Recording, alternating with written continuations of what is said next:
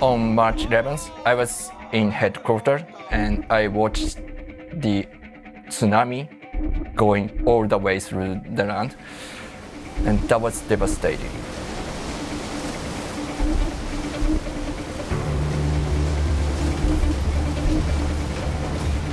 It began with the strongest earthquake in Japan's history. Nuclear officials there are warning of a possible nuclear reactor meltdown. Thousands within a 6-mile radius were evacuated and cooling agents were rushed in, part of a desperate effort to avoid the worst. I remember clearly because my daughter was born on March 7th. I went to the hospital to pick them up, and at hospital I saw the explosion. I was so shocked. I said to my wife that huge devastating accident happened in Fukushima. I thought the possibility that Tokyo is totally ruined. I thought that we cannot use nuclear anymore.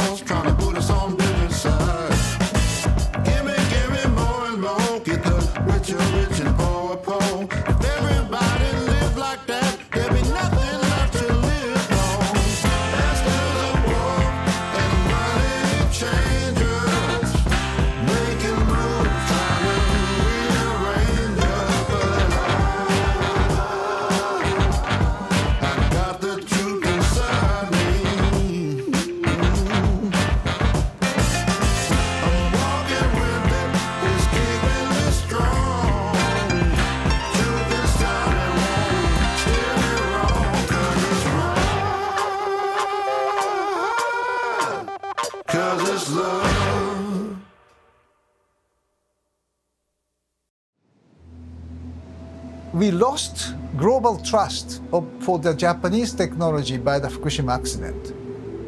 We betrayed, in a way, how safely we can use the nuclear power. I used to work for Ministry of Economy, Trade and Industry, METI. I am Nobuo Tanaka. I'm living in Tokyo. I was the executive director of the International Energy Agency, IEA, in Paris. Japan's problem is the energy security because we don't have energy source. Our dependency on the Middle East, fossil fuel, is almost 99%. So it's a problem for Japan in terms of energy security as well as the sustainability. Oil shock in 1973 created a panic in Japan. In 1973, the big Middle East producers cut off oil shipments to major consuming countries. And we try our best to the energy efficiency conservation, starting nuclear power, coal at the same time. So diversification effort. When we started nuclear power after the first oil shock, perception on the nuclear was very favorable because nuclear is the power or energy for the future. We had about 50 reactors all over Japan, and our performance was considered to be very, very good and safe. So the public accepted the nuclear power. It was working very well just before the accident. Japanese government, utilities, and nuclear academics lost the public confidence. 11 years on from the Fukushima disaster, nuclear plants remain deeply unpopular. I think getting public acceptance of nuclear is more difficult than other countries. the accident made huge influence on many people, and we have memory of Hiroshima and Nagasaki, so that's why some people are against nuclear. We have to recover the lost trust to the nuclear technology in Japan, not only nuclear technology, but generally the technology of Japan. I mean, most Japanese people understand the diversity is quite important. If we simply rely on nuclear energy, yes, it's rather dangerous. If we can rely on 100% renewable energy, we think it's not stable.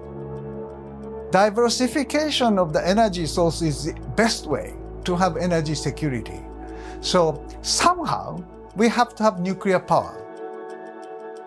There's another big reason why Japan needs to maintain the nuclear power. This is national security. Japan is surrounded by the nuclear country, right? North Korea, China, Russia. Of course, after Hiroshima and Nagasaki tragedy, we are not interested in building the weapon. But if we give up nuclear, I don't think we are sending good message to North Korea or China or Russia. We need nuclear power for national security, and we have to accept the current geopolitical risks surrounding us and maintain the nuclear power somehow. There are many challenges for us, but there are many opportunities for us to develop technology. And so we shouldn't be afraid of that. We should be courageous. We have to have a big picture to really change the public mind here. Our visit to Fukushima Daiichi in early 2023 was sobering. But Japanese utilities are reopening many of their reactors. That gives me hope that nuclear energy can recover. I imagine it's similar to the hope President Eisenhower expressed back in 1953. Members of the General Assembly, when Secretary General Hammarskjöld's invitation to address this General Assembly reached me in Bermuda, I was just beginning a series of conferences with the Prime Ministers and Foreign Ministers of Great Britain and of France. Our subject was some of the problems that beset our world.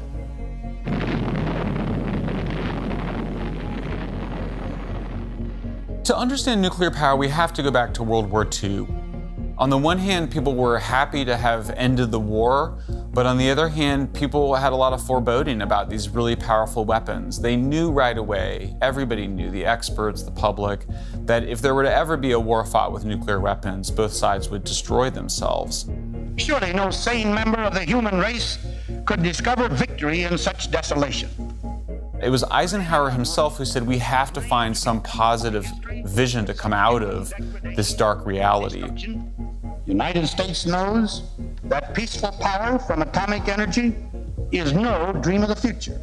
Against the dark background of the atomic bomb, the United States does not wish merely to present strength, but also the desire and the hope for peace.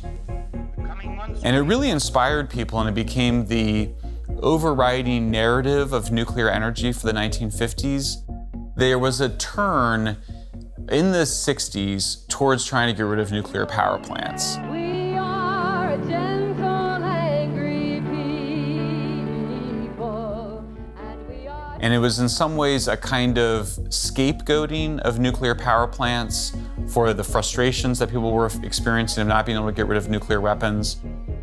That created a huge amount of anxiety among many people, and it also became an opportunity for progressives to basically demonize the whole of human civilization as self-destructive and as suicidal. They realize they can't get rid of nuclear weapons, and so they start to attack nuclear power plants.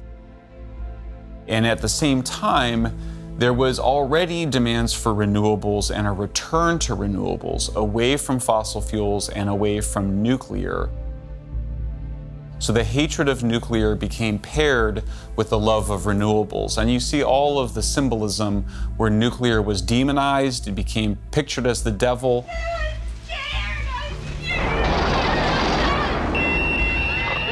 They said it was 100% safe, but they were wrong.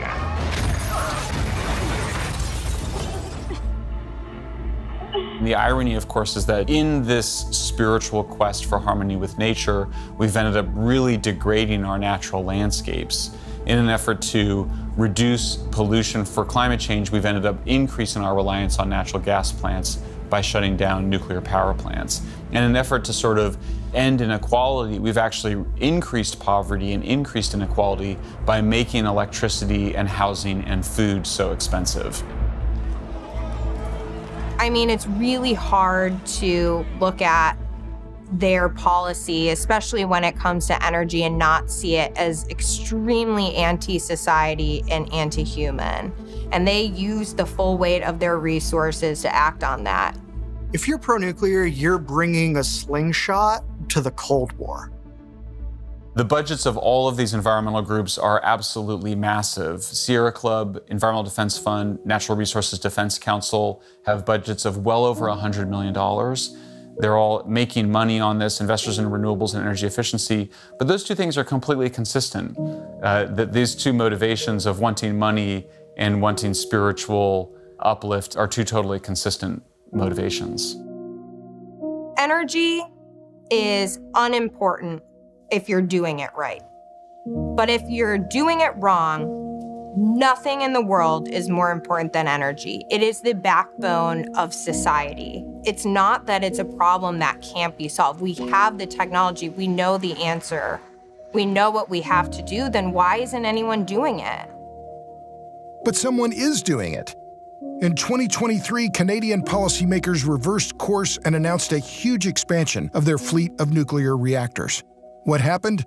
A tall ER doctor from Toronto decided things needed to change. Wonderful. Thank you for the introduction. My name is Chris Keefer. I am an emergency physician working in Toronto, and I am the president of Canadians for Nuclear Energy. I've always been an activist. I didn't foresee this coming, and if you talk to my 16-year-old self, they probably would have wanted to put a hit out on my future self. We are a nonprofit made up of scientists, doctors, engineers, environmentalists, and tradespeople who believe that nuclear energy is the keystone technology of our climate response and really is the gold standard template for a just transition.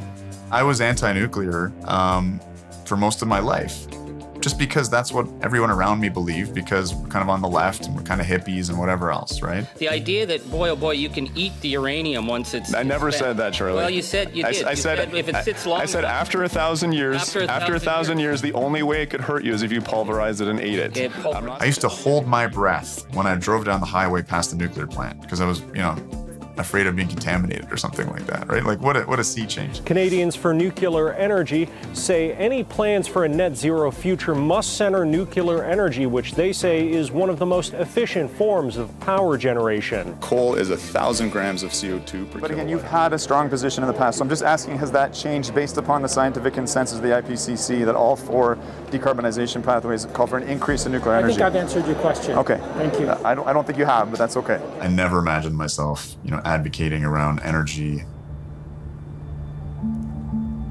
We're in the town and city formerly known as the Big Smoke, Toronto, Ontario.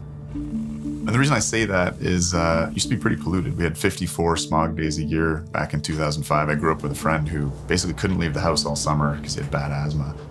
Coal is one of the dirtiest fuels on the planet, but soon there will be very little of it used in Canada. We're a great city now in terms of our air quality. We had 53 smog days before the coal phase had occurred, and we got that down to 0. And that's because we were able to phase out coal completely off of our grid. This one plant provides enough energy to power the entire city of Toronto, home to nearly 3 million people. And it does it at a fraction of the price we pay in Australia. We have a world-class, deeply decarbonized grid. And when I learned that we'd done that with nuclear energy, a little light went off in my head, and I was hooked. So we're right here, we're on the water, we're on Bay du Door, section here of of Lake Huron. There's Bruce A in the distance where we'll be going.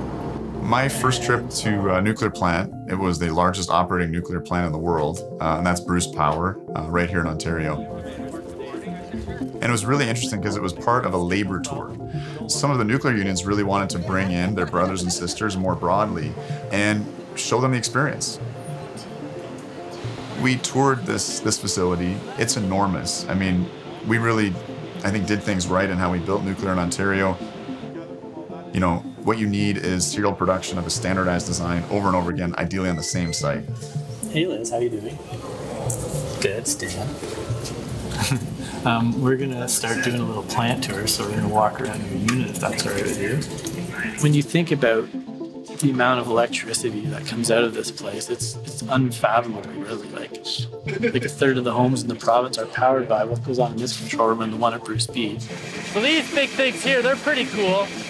If there's a low demand on the provincial grid, we can actually take steam and divert it into the condensers without going through the turbine, and that's how we ramp up and down the actual electrical output of the unit without turning the reactor down itself. So my grandmother worked here. She worked in like the purchasing department when they were building this place in the construction days. My dad worked a whole career here, just retired. I was offered a job at OPG, which at the time was a good paying job, at the Nanticoke Generating Station. So I worked there for 3 years. We used to tell ourselves, oh, you know what, those smog days in Toronto, that's not this coal plant. And keep in mind, we're talking about the biggest coal plant in North America. The government said, oh, we're going to close down all the coal plants. That was kind of like an attack on our livelihood. They said, you know what, we're going to shut down this coal plant, but nobody's going to lose their job. Those fossil fuel workers, they were able to transition to even better jobs with the nuclear, much safer working conditions, not all the coal dust all over the place.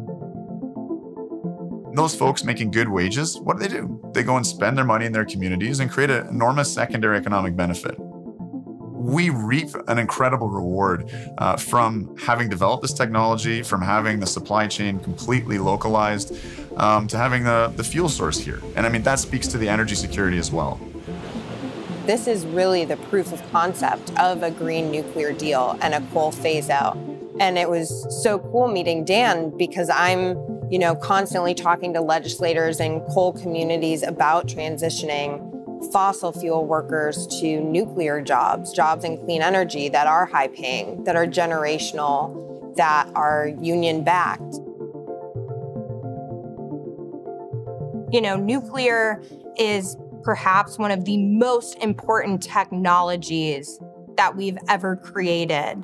And the industry has no idea how to communicate that.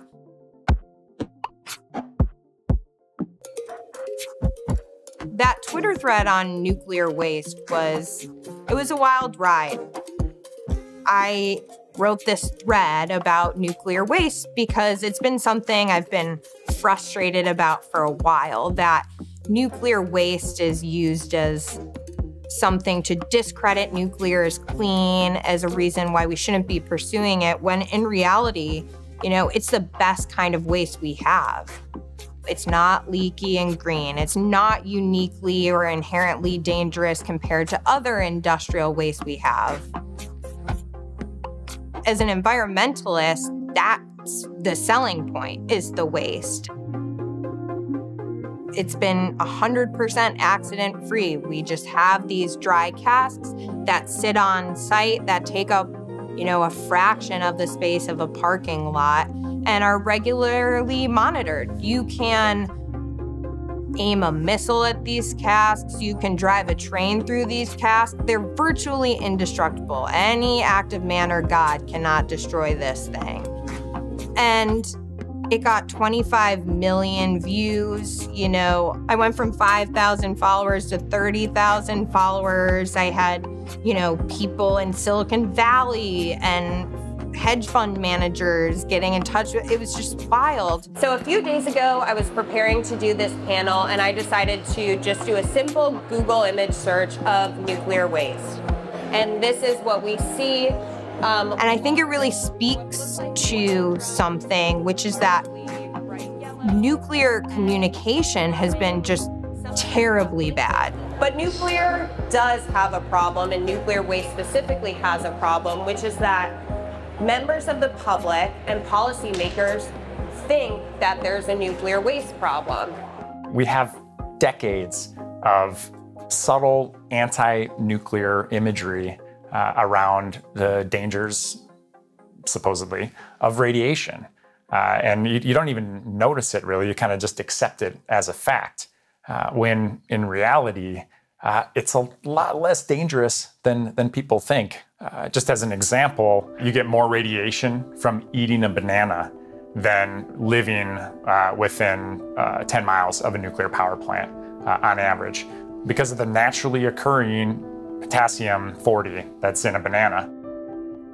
The fact of the matter is that in America, you're more likely to be shot by your dog than to die because of nuclear power, or be harmed even. People are terrified of nuclear on the basis that it's so dangerous. It isn't dangerous. No, I can't say it isn't. Nothing is not dangerous. I mean, for Pete's sake, eating and breathing at the same time can be dangerous. A person can choke. But the dangerous stuff is a solid. It's not going to leak out somewhere. You have to come up with elaborate scenarios before you can imagine fuel rods causing any harm to anybody. Well, you don't have to come out with an elaborate scenario, for example, for a coal ash pond, because they have slipped downstream and contaminated rivers and taken houses with them. The nuclear sector, nuclear workers, the nuclear industry has such an amazing story to tell. You know, in terms of, again, these clean air accomplishments, the climate benefits, and in Canada, our medical isotope production, which really enables modern healthcare around the world. These are extraordinary tales and stories that should be shared and we should be proud of. In general, the industry has not done a good job telling its story, because it has a fantastic story to tell. But I am extremely heartened to see that has shifted a lot over the last 6 years. You can tell that there is a resurgence of support for nuclear power, because policymakers have started to understand how important nuclear power is to our success. We are seeing the beginning, I think, of a rethink on nuclear and even a nuclear renaissance with countries like the UK, France, Poland, Estonia. Others are really understanding and moving towards nuclear in a big way. Advanced manufacturing techniques, shipyards, we should be able to churn out nuclear plants as fast as we can build jet aircraft. The industry needs to deliver, and the regulators have to let them deliver. Because the nuclear renaissance doesn't come along, every 5 years. We have to take this opportunity that we've been given and not squander it, because it's too important.